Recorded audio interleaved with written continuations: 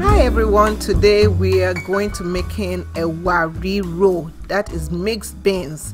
But what I do first is I pick the beans, and yes, I pick it the Nigerian way, blowing out all the bad stuff, picking out any stones that I see, and doing all this. I'll be showing you my day in the life video very soon, so keep watching.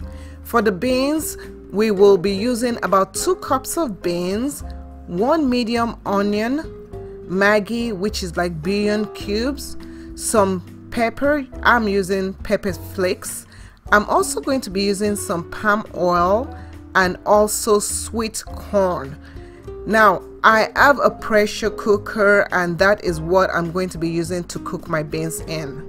To start off, I am cutting some onion. I'm going to blend this onion, but you can just cut it into small pieces. You don't have to blend it, but my husband doesn't like seeing onion in his food, so I have to blend it into liquid form.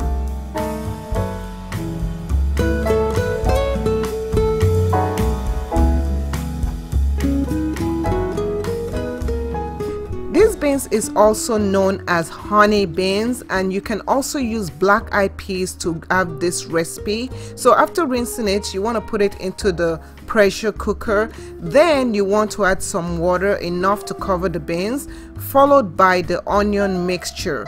After that, you add your Maggi and your salt, and I'm adding about 1 teaspoon of each, the salt to taste, of course.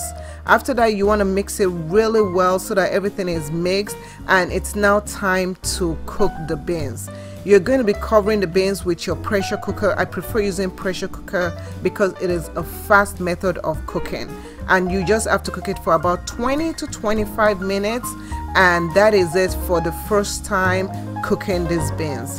So after you've cooked the beans, this is what it looks like.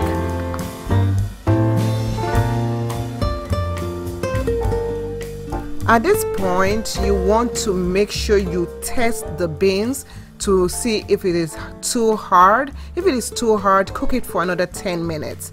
Now after you've tested it and everything looks good, it is time to add in your palm oil. I'm going to be adding in about 2 spoonfuls of palm oil. You don't have to add in so much if you don't want it to be kind of reddish in color, but I like my palm oil so I add about 2 spoonfuls of that.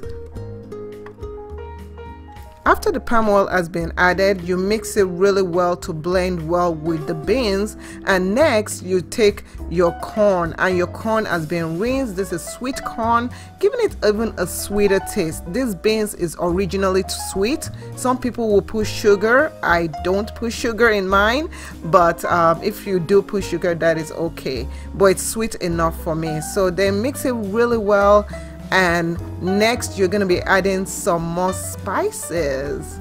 So the spice that I'm going to add in, I'm going to add in some pepper flakes, and the pepper flakes makes it really spicy. If you don't like spicy food, you might not want to add as much as I did, and just cook it for another 10 minutes.